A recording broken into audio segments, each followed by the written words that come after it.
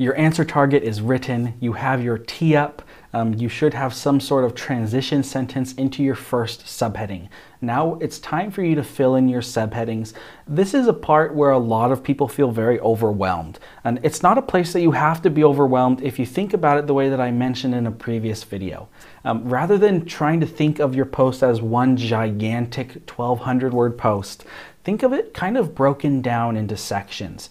Think of each subheading as a mini post, 2 to 3 to 400 words in each section. And what that really does is it helps you break it down so it feels less of a hurdle to overcome. And what it also does is it helps you identify the most important information that you need to include to give your reader the best experience. So it helps you and it helps the reader because you're going to include the most helpful information. Because when you only have 300 words to cover a topic, you need to choose your words carefully. And so make sure that you keep that in mind as you fill in your subheadings. Okay, cut in here. I filmed that video and I realized that I forgot a few things, so I'm just cutting it in here because it's something that you really need to know. During this process of filling in your subheadings, keep the post recipe next to you. Review it multiple times. Make sure that you don't get too off topic.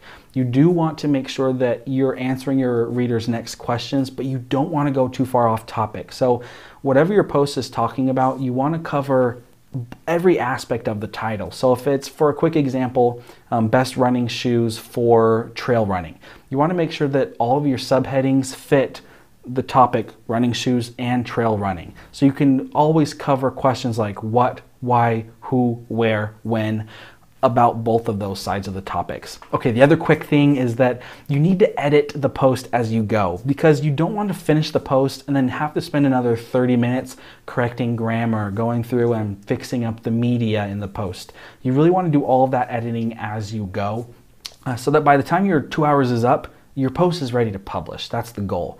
So editing is included in that 2 hours, which means doing it on the go is the best way. As far as grammar and sentence structure, all of that, a great way to go is a free version of Grammarly. Grammarly is a web browser extension that you can just put on your computer and it will catch any typos that you have, any misspellings, and then you can just fix those as you go. As far as adding media, when you get to the portion in your post where a picture would be good, a video would be good, a table would be good, add it in right there, in that very moment that you think that it would be good. Otherwise, you might forget, you might not do it at the end of the post, especially if you're running out of time. Okay, those are all the tips that I have. You can go back to watching the other part of the video. All right, so there is a method to this, as there is a method with everything. Your first subheading should be a detailed answer to the question that's being asked in the title. So whatever your answer target was, you should take a whole subheading and expound upon your answer target, give any caveats there, make it super, super helpful, in depth, give any sort of research that you did, any sort of that original research. Maybe you have a great table or some sort of extra. Maybe you have some original pictures that you've taken that really fit in well there.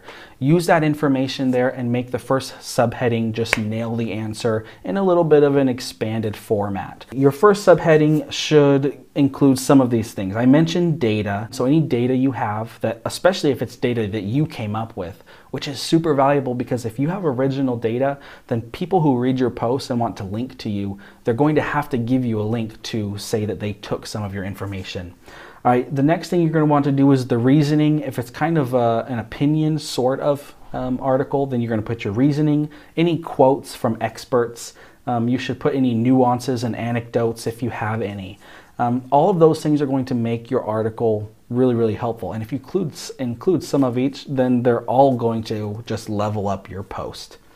All right, for your other subheadings, your next 2 to 5 subheadings, you are going to answer the next questions that the reader's going to have. Now, you should already have your subheadings planned out at this point. They should already be in the WordPress editor. And then you should have put your research underneath each subheading in probably a bullet point form, or if you had a quote, copy and paste the quote in there. This is going to be the time where you take that information in your bullet point and you're just going to expound upon it. Think as if you're giving some sort of very low-key presentation. You're kind of going to write in a sort of conversational style, not too loose, but in a conversational style where you can give examples, you can give real life experience.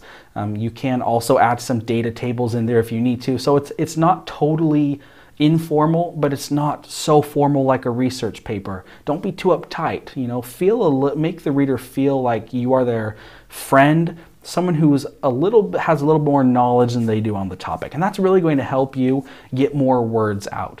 Now, don't try and just fill your post with fluff. If you're struggling, then add a subheading. You know, if you're having a hard time coming up with what to say in your post, if you filled out your subheadings and you're still having a hard time, add one more subheading, add a few more bullet points, rather than just adding fluff into the subheadings you already have. That's something we see a lot with our writers. If they're struggling in the beginning, what they'll do is they'll just struggle to add words to a subheading that's really just full. They've covered it, and so they're just adding sentences here and there to make it feel full.